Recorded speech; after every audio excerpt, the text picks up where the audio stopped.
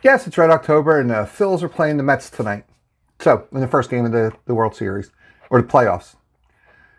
So I want to talk to you a little bit about rates. That seems to be the big topic these days. With the election coming up, rates have been coming down. The other day, I just got a rate sheet for a 6.375 on a 0.30-year fixed rate, which is pretty good. So when you're in the process, after you put an offer on the house, the offer is accepted, you take your official mortgage application, and now you're still floating with the rate. At any time, given the lender's parameters, what their rules are, you can lock in. That means that's your rate. That's going to be your rate, assuming fixed for 30 years. But in between then and settlement, the rates tend to still fluctuate. Well, what I want to tell you is you're locked into that rate that day, but you're also locked into that rate sheet. It's an important distinction because whatever the rates are that day in any of the products you qualify for, you can have that rate. In other words, if things progress and you say, you know what, I think I want to do a buy down because I want the rate to be cheaper for the first couple of years. Something came up, the insurance is a little higher, I'm going to be making more in a couple of years. Let's do that. You can switch that.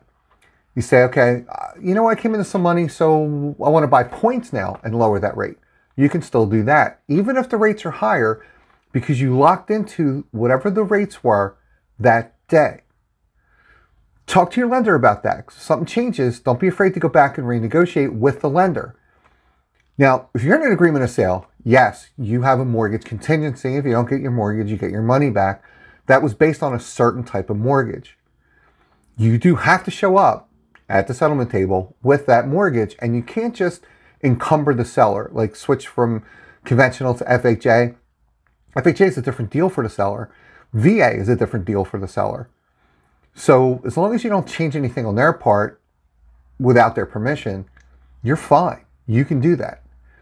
So if the rates fluctuate and the rates come down, you're still locked into that rate that day, unless your lender has a program where you can lock in and float down. With the election coming up, I don't know that we're going to see too many people floating down, unless they already locked last week or two and the rates are going to get better right before election day and drop into the fives. Maybe. Highly unlikely, but maybe. It's more likely that the rates may pop up a little bit, although most people are predicting them to come down into January and February, and market changes, and we're going to have more listings on the market and all that kind of stuff. But suffice it to say, is you're not stuck with that rate, you're stuck with that rate sheet. So if you want to switch to a buy down, do 5% down. You want to put more money down, the rate might change a little bit, more power to you. Talk to your loan officer. Don't take my word for it. But if you need any help and if you have any questions, feel free, reach out to me anytime.